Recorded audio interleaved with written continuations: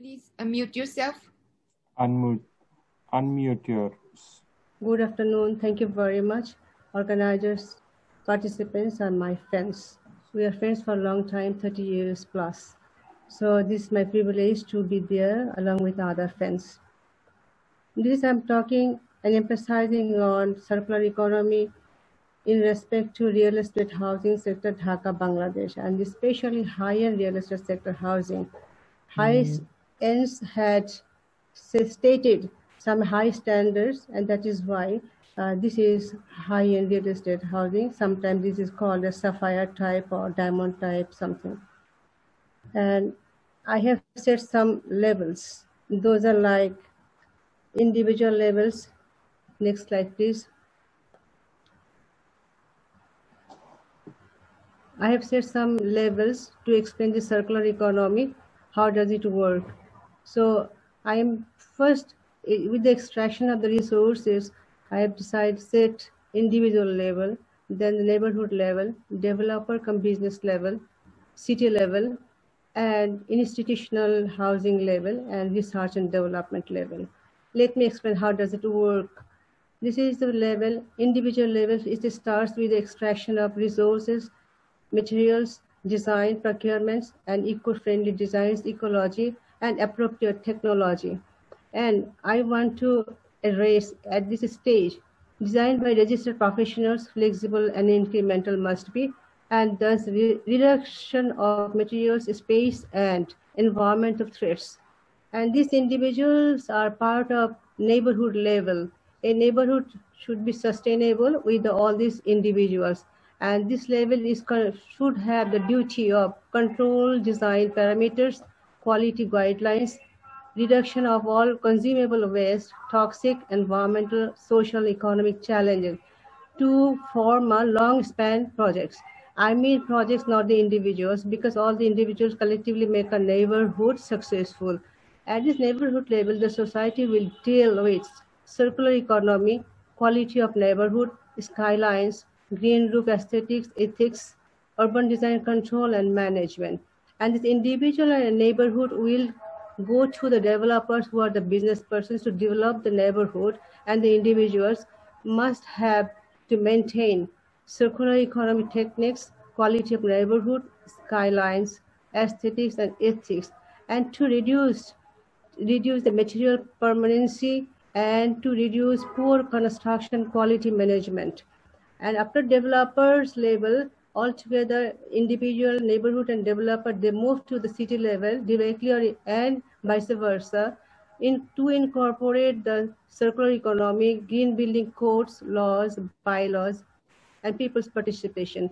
And these should be developed and by the way, and must be financed, must be in incentives and penalties, incentives, so that monitoring, supervision, and guidance become better for the developer, neighborhood, and individuals by lowering and adding VAT for the developer. And this city level mostly deals with code laws and bylaws and people participation. And this is actually backed and supported by institutional advising levels and the research and development levels. Research and development level, institutional level works directly with the city level rules and regulations. These are the in Bangladesh, Dhaka. In Dhaka, this is Raju, that is Building Development Authority. This institutional advising level is to improvise circular economy, all the R's, R plus and greens. This is regeneration for the next level market, refurbishing, renovations, remodeling, remodification, renaming, adjustments, and regradation. This is institutional level and the research development. They are directly working with the city level and the people and neighborhood and the developer.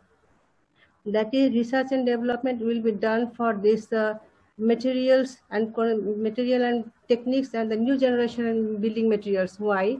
Once at this stage of individual and neighborhood and developers, they do go for development stages and phases, flexible, incremental, and rebuild and rethinking about their interiors and refurbishing. They at the same when they extract some materials and resources, and some of the phases they actually discard some of the materials. It's not the used or bad materials. These are the excess materials they don't need for their purposes. As this set as the high-end real estate housing, they have a high standard. So this can be done through the research and development institution advising level to another circular economy system, so that this can be used by another standard buildings and neighborhood levels. Here, I give a special emphasis to institutional advising level and research and development level. Why? That is, individuals and neighborhoods, peoples, and this can be done partially and particularly from the academic career development, research and development, and professional unfolding. And they know better for what is needed and for their development. So next generation circular economy system will follow this generation, and this way this is a roll on. Next slide, please. I actually, due to timing, I just want to summarize this slide. That is, when we talk about circular economy, that includes a lot of refurbishing also to set the standard and maintain the standard. Once used for 5 years or 10 years, then we need to change our boundary walls or green areas and need to refurbishing.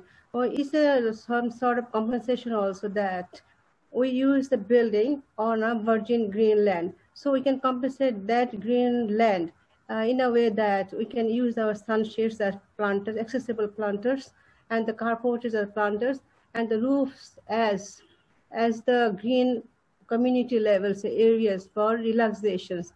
I also want to say that we can reduce and redevelopment these phases, materials, and services, and a lot of reduction and paid energy systems in one key, so that it can be controlled centrally or by the cooperatives, so that we can minimize our energy and the cost, like gas, electricity, and the all utilities infrastructures. Like the hotels, we can use a card, and you switch on, and we can take the card and we just switch off the system.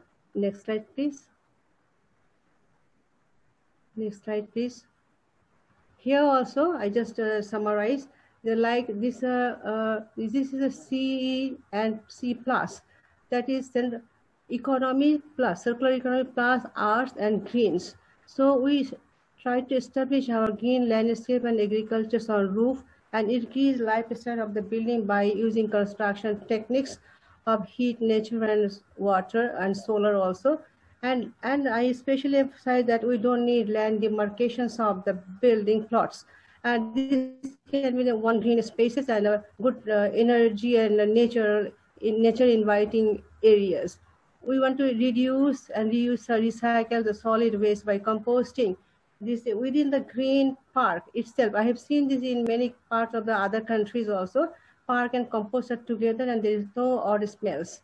We can resettle wastewater treatment as a source of as a part of the Rajuk Development Authority, and we can restore solar panels for common areas for like lighting, street lights, and CCTVs at rooftops. We can rethink urban design of neighborhood by prefab industry. Why do I say that? That if the construction management, we are talking to other buildings that not to make any noise. So we can reduce the noise by prefab construction materials and part component. So we can bring those and use here. And so we can go for less noisy construction mechanisms, and at the same time a peaceful neighborhood. So this way we can ensure lifetime of the building span, and also want to create some water also for recreation, at the same time firefighting pond for our neighborhood. So it's very clear that I want to mention this high-end real housing stage as part of the neighborhood, not an individual project. So this is very simple and small presentation. We can go into detail if needed. Thank you very much.